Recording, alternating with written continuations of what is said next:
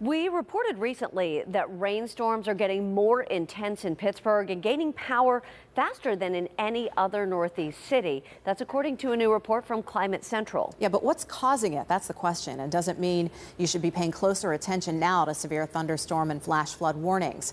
Here's KDKA First Alert meteorologist Trey Fulbright. Earth continues to warm at an alarming rate.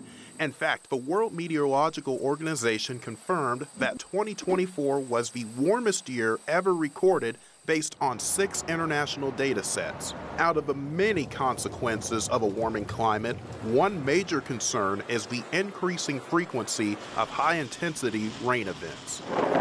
Researchers at Climate Central say the change in hourly rainfall rates in Pittsburgh has increased 28% since 1970.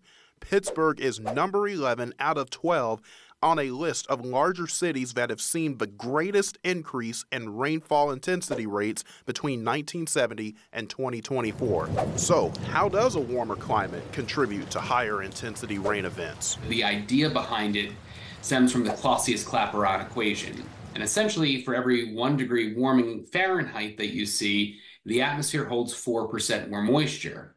What you see is heavier rainfall rates, more rain falling inside that one thunderstorm, a coastal storm, or a hurricane like a Harvey or a Florence that holds a lot more water and breaks all kinds of rainfall records. Western PA's terrain and soil types make high-intensity rain events even more dangerous. Places like Pittsburgh, when you look at the soil composition, isn't incredibly porous either. So you're dealing with rain falling on a surface that has a pitch or an angle to it, and it runs off. And if that soil doesn't allow for absorption, that exacerbates the problem. Not only is our soil type and terrain a risk factor, but our aging infrastructure adds to the risk as well. We are seeing more in the way of these extreme rain events that overwhelm the stormwater systems. So you can run into a lot of problems really quickly when you have a stormwater system that wasn't designed for the rainfall rates that we're seeing now. There are some measures people and business owners can take to protect themselves.